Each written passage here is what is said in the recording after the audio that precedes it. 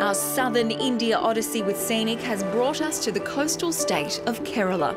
This area here is known as Kerala's backwaters, but the name doesn't do it justice. This truly is an Indian paradise. This network of rivers, lakes and canals has become Kerala's trademark, and they stretch from one end of the state to the other. Traditionally used as one of the main methods of transport, nowadays they're mostly for the enjoyment of us tourists. A peaceful putt along the waterways against this serene backdrop is one of India's most magical experiences.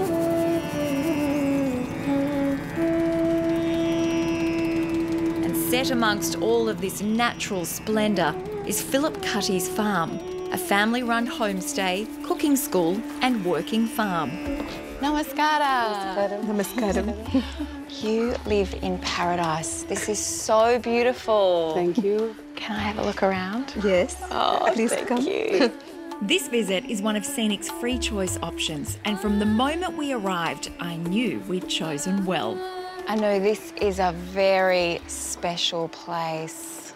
It's so wonderful. What brought you here besides the obvious beauty?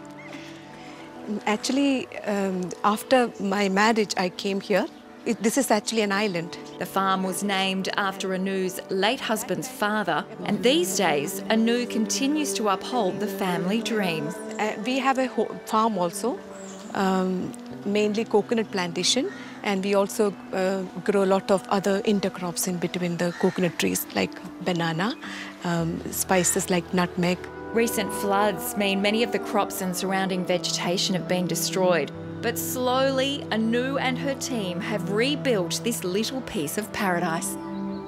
There's really no other place like this in India, is there? This place is very special and unique. And this is completely away from the world. There's 6 Keralan-style cottages to settle into, or, as we're doing, you can stop off for a day trip.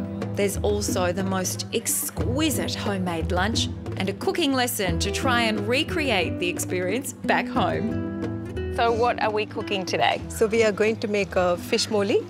Is that a fish curry?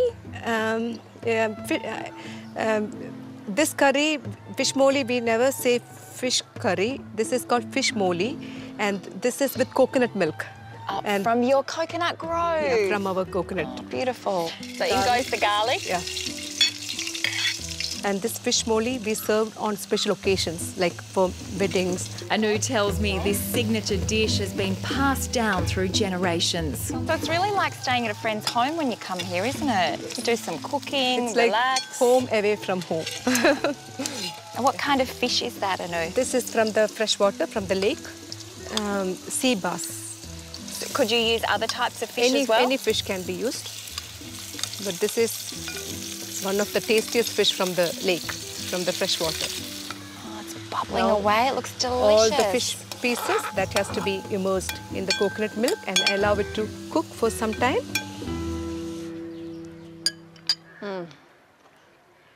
That just melts in your mouth. While in Kerala, Scenic give guests the option of a night on board a luxury houseboat during their 2-night special stay at the magnificent hotel Coconut Lagoon, set on one of India's largest inland lakes and only accessible by boat.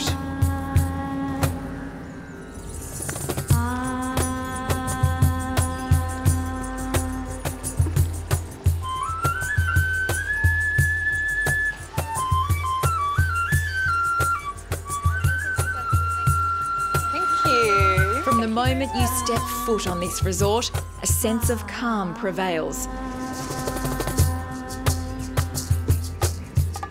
Here, the old world charm of India and its ancient heritage is alive and well. Are you serving chai? Chai. Masala chai. Chai. I think I'm actually practically Indian. I love everything about their food, their culture, but especially the chai tea. It is sensational, especially when it's served in a boat. Well, I've actually never had it served in a boat, so we'll see. But I'm tipping it's sensational.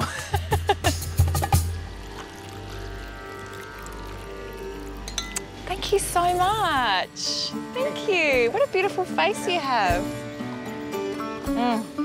You make beautiful tea. Coconut Lagoon's cottages are individual works of art, built from remains of old mansions that were once the homes of nobility.